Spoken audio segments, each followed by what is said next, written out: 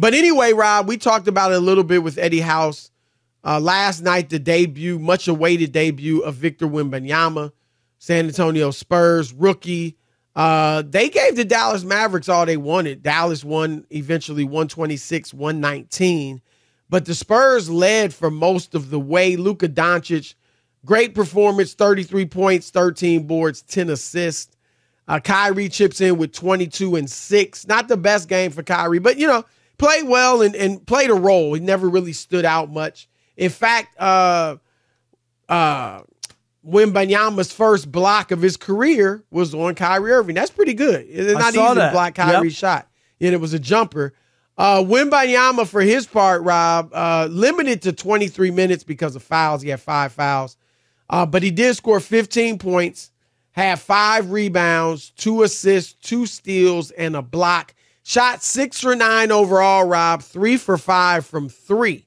Now, in the fourth quarter, the thing that saved his night, because obviously it still was a disappointing night because you didn't get to see much of him, only 23 minutes. But in the fourth quarter, he entered with about 7 minutes left, had a stretch of 3 minutes, 3 minutes, 17 seconds to be exact, where he scored 9 points, had 2 dunks, hit a 3, hit a mid-range jumper, and also got a rebound. And he actually led them on a run that tied the game at 115. And he's done that in these preseason games, or now the regular season, where he's had a spurt where it was just kind of jaw-dropping. And that's what it was last night. But I thought he played, I agree with Eddie. I thought he played well for, being kind of handcuffed by the fouls.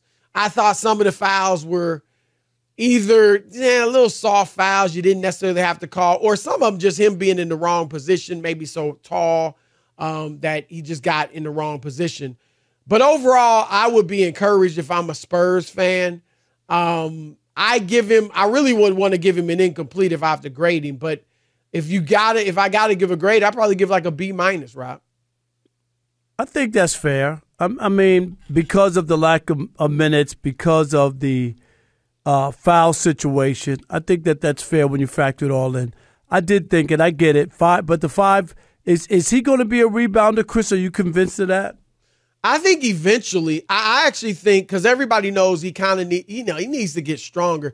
Just about any 19-year-old that entered the league, right? Now, LeBron was an exception, but LeBron is one of the 2 best players ever. But this kid needs to get stronger. And I think once he gets stronger, Rob, I think he'll be able to mix it up and tussle more inside to get good position to get the rebounds. Because what I've seen is he plays mostly on the perimeter, which I'm not that mad about because he is a good shooter.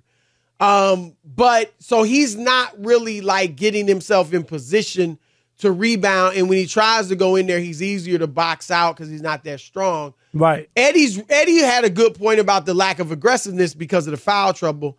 I do think this year he could average, if he plays 35 minutes a night, he should get 7 or 8. 7 or 8 rebounds. But I think once he kind of gets Rob, by next year, I think that goes up to 9, maybe 10. And I think once he really, becomes who he is, I don't think rebounds is going to be a big problem at all. I think he is going to get a lot of boards. But I also think, and Eddie said it, I wanted to ask him about it, but we ran out of time. They weren't running anything for him, Rob. And Popovich admitted this, and I don't know, Rob G, I don't know if he talked about this. Let me know if he did. But I don't know if Popovich is doing this because he doesn't want to put an inordinate amount of focus on the kid too fast, too soon, but I think they should run some more stuff for him. And there were some times where he rolled on the pick and roll and he's always open because he's so big. I mean, really, that's the thing, Rob. He's so big and has reaches so high. He's literally always open. You could just throw it up and he could get it. And they weren't really hitting him on the pick and roll. There are a few times he flashed across the paint. They could have got it to him. They didn't.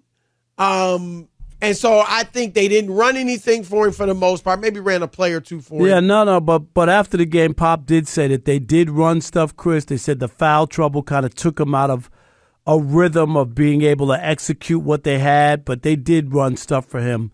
And maybe it was just disjointed because of it didn't look, where he was. One mid-range jumper he hit in the fourth looked like a play run for him. But, obviously if he wants to say a screen and roll or screen pick and pop is for him, okay. But, I think – and they got young players around him too, Rob.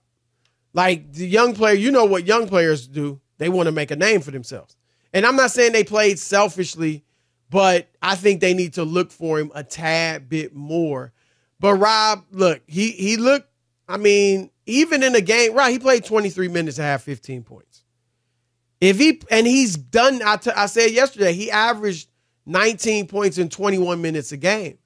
If he's able, he'll learn, so I think he'll be able in short order to play 35 minutes, he going to be over 20 points a game.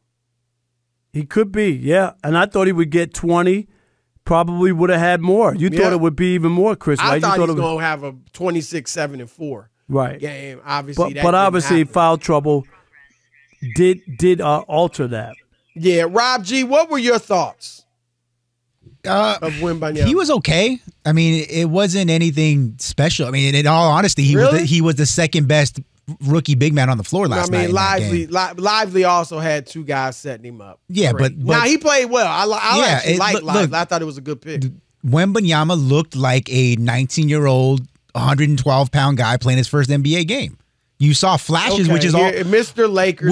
But that's all you really want from him. Okay, you thought he only looked okay. Yeah, you didn't. What 7'4" guy have you seen shoot like that? I haven't seen many 7'4" guys, period. I think I've seen two, period. Answer the question. Manute Bol, I saw him make 6 threes in a game. None. Did he not? Really did he make 6 threes? Yes. You know what I'm talking about. You've never seen a guy, and I'm not. He doesn't shoot like Kevin Durant. That's the only comparison is Kevin Durant, and I've already seen Kevin Durant. That's a good one. Yeah, that's a good one. And I'm not saying he's a Kevin Durant type. He's not Kevin Durant, right? No, but he is like, it reminds you of Durant. Kind of. It really does. Yeah. Because he can get, obviously he can get a shot anytime he wants, but he can get off the dribble. He got a nice handle. Rob G., I thought in the preseason, not in the preseason, in the summer league, his handle looked shakier. Right. Than now. You know what I mean? And then in the preseason. Yeah, the one thing that I'll say about him is, look, he looked fine. Again, the foul trouble and the turnovers kind of, he never got into a rhythm. You could tell until the middle of the fourth quarter when he had that little 4-minute stretch that he really looked comfortable. So you kind of got to take it with a grain of salt. And then also, Rob G., nerves. Even though he's been exactly. Playing, did you see in the pregame? Yeah, in the pregame, they had all the lights down and all the fans had these glow-in-the-dark, toys. So it looked almost like a concert. Like the buzz in the building was probably greater than anything he's ever been in the EuroLeague. Yeah. Period. Yeah. And he's those crowds are crazy. Right. But they're not. I don't think they're in arenas like this. Yeah, like and he still showed enough flashes with his size and his handle and his shooting ability that would make you feel confident about him eventually reaching his potential. And I wouldn't doubt that. But to say that after the first game that you saw everything you wanted to see, no, you didn't. You saw pieces of it. Because he didn't play it. Yeah, you saw pieces of it. Yeah, and we need more even of if he had played 40 minutes, you weren't going to see everything. Right, but you saw on Twitter, they're like, "Oh, Wemby showed out when he's from." Like, no, he didn't. He was fine, but to say that he had this amazing debut, like Paolo Banchero last year had a better debut than Wemby. Nah, but I think he was more than fine though. I don't think he was. He was all right. To me, I'm baffled that anybody could be like, he's all right. No. What was it, he was 15 and 3? 15 and 5. 15 and 5. But with it's not 5 just turnovers looking at and the 5 stats. fouls. It's looking at a guy that tall. It's baking in the potential. And there was it's not just like looking at somebody like Bol and saying, oh, wow, he's got a lot of potential.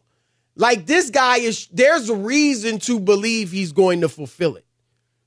I thought he was good for the time he was out there. And I get it, the turnovers and the fouls and all that. Those are things that he has to clean up. But there's no reason to believe this dude ain't going to be. I mean, look. You think he's going to be the greatest player ever? Greatest player ever? I hope so. No, that's what people are saying. I hope so. No, I think he's going to be, at the very least, I think he'll be an all-time great. At the very least. Okay. Because I don't see any reason other than an injury to think he won't be. Because he shoots it, like, even if he's, I mean, I think at the very least, he going to be able to shoot it like Embiid when he really, and if gets to himself. And even if he can just do that, he's going to get 20-something points. His height's going to get him 10 rebounds once he's, really comfortable. And he's going to block a bunch of shots. Nah, I like him. I like him. And I thought he played well when he was out there. 15 points in 23 minutes is pretty good. So, but Rob's a Laker fan. I get it. He's like, man, he told me earlier that Wemby, future Laker. That's what he said to me. Yeah, of course. He says that about It's an exclusive list. I'm like 70% from the that field. That much is true. Just saying. Just wait. As soon as they get rid of Anthony Davis, who he wanted to, right? He wanted Anthony Davis. Rob, I've told you guys. He wants to trade AD for Embiid. The next one we're getting is Klay Thompson. He might be 40 years old, but we're going to get him.